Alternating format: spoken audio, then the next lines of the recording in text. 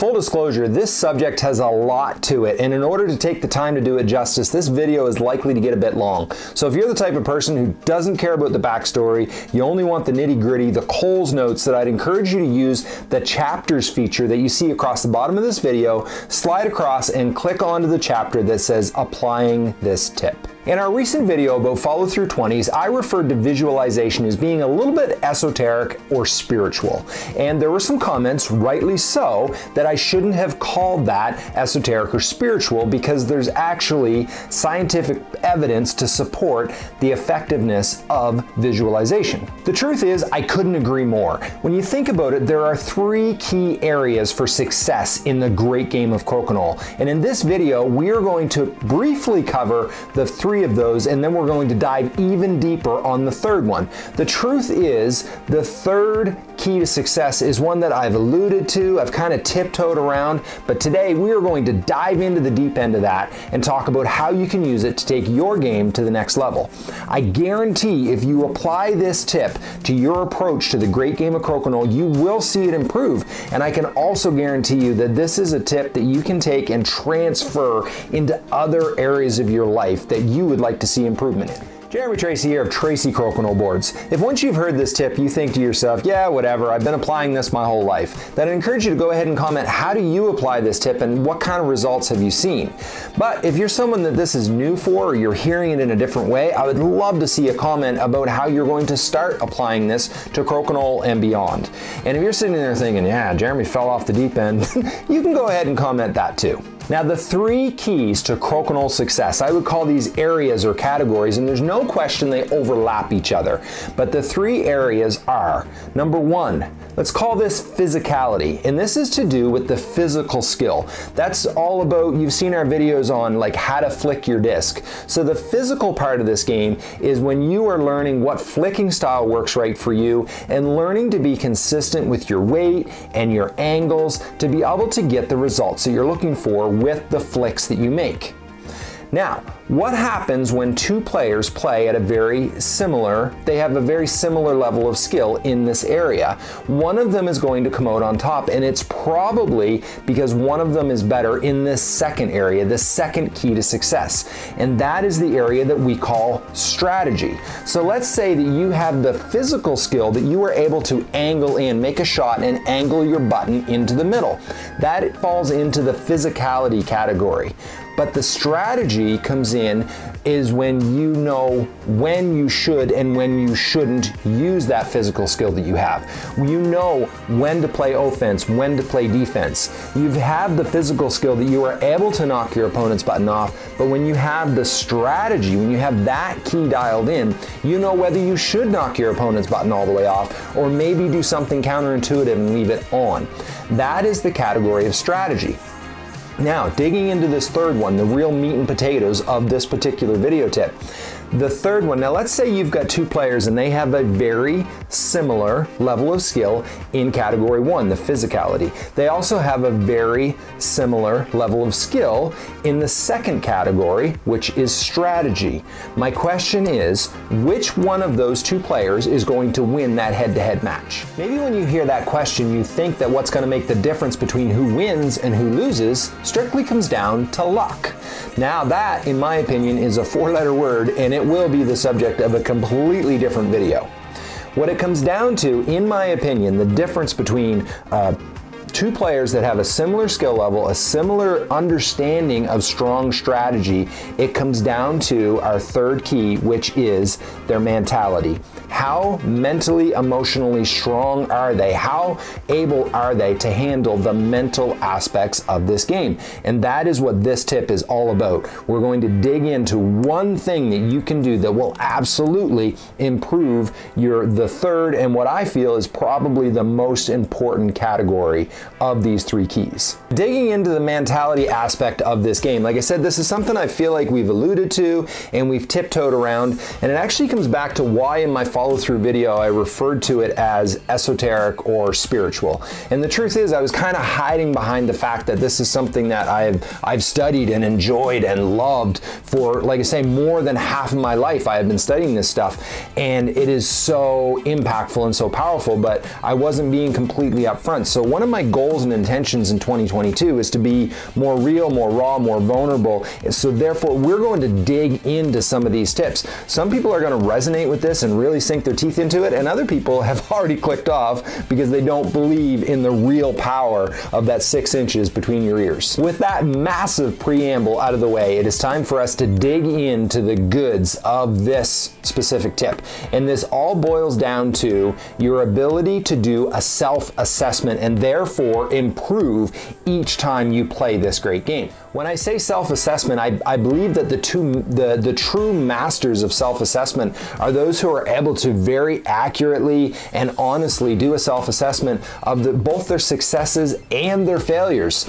But we're also going to focus a little bit, not to be negative, but we're going to focus a little bit more on the failure side, because I feel that is where so many people go off the rails with this self-assessment. Now, I don't watch a ton of sport, but when I do, I absolutely love it when we have an opportunity as the viewers to get some insight into the thinking, the mindset, the mentality of the people that are the best of the best of the best at what they do.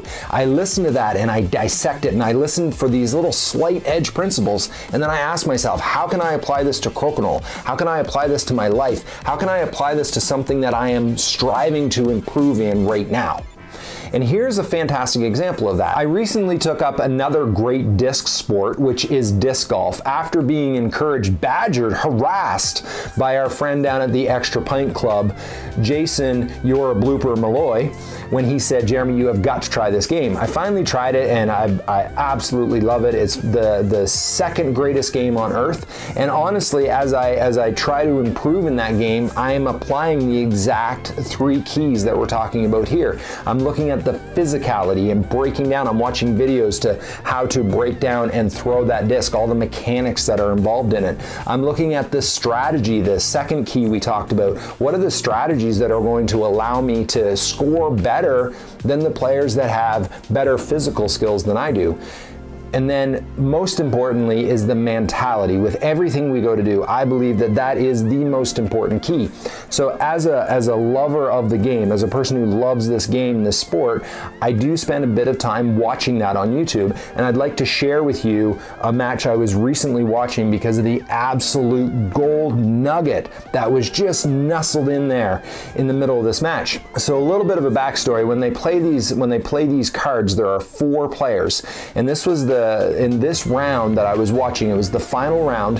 One of the players on the card was a gentleman by the name of Paul Macbeth. Many consider him to be the absolute best disc golfer in the world. Feel free to debate that down in the comment section, because yeah, there are other great players. In this particular match, I think he was 4 or 5 strokes behind a young up-and-comer by the name of Kevin Jones. The holes are running out. They've got 5 or 6 holes left, so he is under massive pressure. Kevin had just missed a putt, so the door was open for Paul Macbeth to gain back a stroke that was so critical. And here's what happened. One of them. Yeah, he wants to flip that script. Go! That window of opportunity just got slammed shut. Macbeth, knowing he's not going to get many of those. Oh, man. There's a tailwind here, not at the basket. You still have to get it high enough. After his miss, he is clearly upset. And I want to be clear that I don't believe that being mentally and emotionally tough means that you don't care when you miss, that you don't get upset, that you take an approach of apathy to anything. Like, obviously you need to care about this or you wouldn't be watching videos about how to improve. But listen to what the commentator, a gentleman by the name of Jeremy Colling, another world-class disc golfer, listen to what he has to say about Macbeth and the way he handles this miss.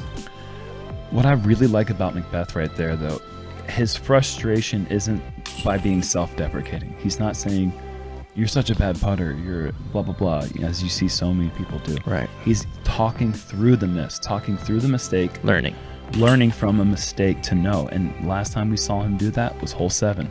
Can't miss these putts today. Every putt matters. What do you do on hole 8? 75-footer.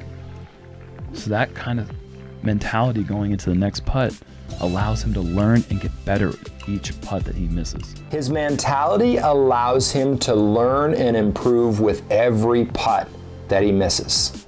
Think about that. What would happen if you developed a mentality that allowed you to grow and improve and get better with every shot that you missed, with every open 20 that you missed?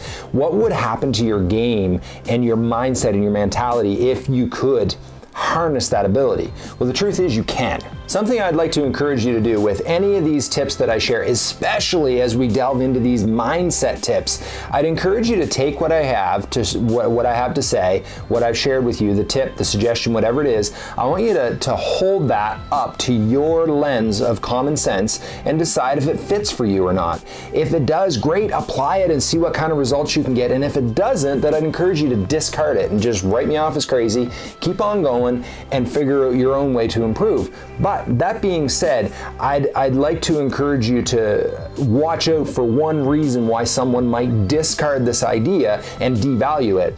Maybe you're sitting there thinking of someone that you know that is phenomenal at a sport, whether it's crokinole or disc golf or any sport. Maybe it may even be a high-level professional player that you have noticed that when they make a mistake, they absolutely berate themselves. You go, well, Jim is awesome at this, but Jim trashes him. It's verbally abusive what he does to himself. So obviously that strategy works. Maybe, maybe not. Couple suggestions for you to consider. One is, could Jim be even better if he learned a more positive way to self-assess the mistakes that he makes? And two, even if that's not true, let's say there's two paths from where you are now to what you deem to be success. One involves verbally abusing yourself, hating yourself, putting yourself down and being angry. The other one involves you having a really healthy self-image, a really healthy relationship with yourself between here and there. Which path would you rather take? I'm leading you a little bit here. I think you know which one I'm suggesting, but the truth is I honestly believe that people have the ability to get better faster with a more positive approach to their self-assessment when things go wrong. What we're delving into now is an example of how this technique can be applied to something that has absolutely nothing to do with crokinole. Like I say, when you take these mindset mentality tips that we're going to be sharing, I believe that they can help you be dropping more 20s on and off the board. So here's a great example of how this can be used in a way to improve a completely unrelated aspect of your life. A question I have been asked a lot lately, I was just asked on Sunday out on the disc golf course when one of my card mates said to me, "Hey Jeremy, what did you do before you built crokinole boards?" And my response was, "Would you like a list?" Because truthfully, I have done so many things. Now that's something else that I may share more of, just to be more open and transparent this year to come, a little more insight into what led us to where we are today. But the truth is, I grew up working on a pig farm, doing construction, and this example comes from the first career or job that I had that stepped out of physical work. I had the opportunity to become a sales rep for a company called Star Choice Satellite. Not just a sales rep, but a door-to-door sales rep. For a lot of people, that's scary. For me, it was in the beginning, but what incredible opportunity to learn and grow that was. So what happened was, here I was, I'm like 23 years old, delving into something I've never done before, and I was not very good at it. And what made it worse was I needed to get good at it, and I needed to get good at it fast. This was a 100% commission job. If you sell, you eat. If you don't, you don't. And at this stage, Elaine is at home. We've got 2 young kids. I needed to get good fast. And the way it would work is I would go out there door knocking, like I say, but I would walk into a driveway, knock on a door, do my sales pitch, make a sale or not, walk back out the driveway, down the road, into the next place. Like I say, I wasn't very good, so more often than not, the answer was no. So I would knock on that door, and as if you had been driving down the road and seen me walking out the driveway, picture a young me, I had hair and everything, walking out that driveway, you'd go, that guy is crazy. Why is he talking to himself? But what I was doing was I was doing a self-assessment of what had just taken place at that door. And I wasn't berating myself. I wasn't criticizing myself. I was looking at it and saying, if I had that to do over again, maybe I could have said this instead of that. Maybe that would have worked. So I would do this self-assessment, and I would take what I got from that into the next driveway, up to the next door, get another no, and as I'm walking out that driveway, I would replay it over in my head. So every night my supervisor would call me. His name was Jim, and Jim would call me up and say, "Jeremy, how many sales did you get today?" And I'd say, one sale, Jim. And he says, you're not gonna eat very well. Anyway, he put a lot of pressure on me, but I kept saying, leave it with me. I can feel this getting better. It wasn't very long when he would call me at the end of the day and he'd say, how many sales did you make today, Jeremy? And I'd say 10. And he'd say, are you lying to me? I'd say, no. Long story short, after applying this technique, it got to the point where our territory was covered 4 provinces, and I was the #3 sales rep in those 4 provinces. And I don't tell you that to brag, I tell you that to express and show the power that comes from the ability to do a self-assessment, a self-reflection, and looking at my action and not myself personally, and figuring out how I can grow and get even better at something that I really needed to get better at. Let's talk about applying this to the great game of crokinole. What we're talking about is applying the technique of self-assessment to allow yourself to get better with every miss on the board. So there are some suggestions here that are going to make this easier for you to do. The first one is going to sound a little weird, maybe a little esoteric, we'll go back to that again, but I'm wondering if it's possible for you to separate yourself from your flick. Now what I mean by that is I want you to look at the action that you took. When you do an assessment, you're not assessing yourself as a person, you are assessing the flick. If the shot was bad, it doesn't mean you are bad. How often do you hear someone miss whatever they were trying to do and they say something along the lines of, why do I suck so bad? Or why do I always miss? I don't really feel like those questions are going to lead you down the ideal path of self-assessment. A better question that you could consider asking yourself is, okay, if I had that to do over again, what could I do differently? Obviously, if your open 20 goes long, you can go, wow, I needed to back off the power a little bit. If it comes up short, you need it a little bit more. But when the angle ends, it would just be like, if you can quickly stop and go, okay, if I had taken this from a slightly different angle, that's why practice comes in so handy, because it takes the pressure off and allows you to try it, put the button back in the same place and tweak. But the truth is, whatever opportunity you just missed on the board is likely to set itself up or something similar in the future. You will get a chance to try that. You'll be able to take your assessment and your experience forward with you and make those adjustments that sees you dropping more 20s. So I guess my suggestion would be is, as you're doing that self-assessment, to make sure that your wording is ideally positive. Okay, how can I do even better? How can I see even better results? Or at the very least, have it be neutral, something along the lines of, what could I do differently, rather than, why did that go so horribly? What is the most positive way you can word that? Because if you want better answers, you ask better questions. So that's what I'm going to encourage you to do. Find those best questions that are going to help you self-assess and get better after every shot you either make or miss. Now, this is something you can do at any time. You can do it at the end of a match, you can do it at the end of an evening, after a tournament. Maybe you didn't get the result you wanted, but you can sit down and kind of ask yourself, okay, how could I have done this differently? Same thing, positive wording or at least neutral wording that help bring up better answers. The best, the absolute best in the world are able to do it on the fly. So you miss a shot and you're able to quickly go, oh, okay, what could I have done differently? Now, I'm going to encourage you, as powerful as that can be, I'm going to encourage you to be respectful of your opponent and the other people at the table. Nobody wants to see you do a 5-minute dissection of what could have gone differently, but can you just quickly ask that question, oh, okay, should have done this, oh, and move on from there. That is when you're going to see the quickest turnaround, the best return on your investment of this tool, is when you can quickly apply it, adjust, and move forward. Now, I am going to get a little extra strange in case this hasn't been strange enough for you already, and I am going to encourage you to apply this tip to applying this tip. And what I mean by that is, there's so many people have this ingrained habit of berating themselves, putting themselves down. So they may, you hear this tip, you go, oh yeah, Jared, that's a great idea. And you go and you might apply it once or twice, and then you slip into that old pattern. You slip back into the old way of putting yourself down. Negative questions leads to negative answers and so on. I'm going to encourage you to apply this tip again and just assess that and go, oh wow, I did well for a few shots, but then I slipped. How can I improve and carry this positive self-assessment further into my next match, if that makes sense? But yeah, the real take home here is to learn to quickly, easily, and positively do a self-assessment of yourself, so you can develop the mentality that you can get better after every shot you miss. Have fun improving at the greatest game on earth.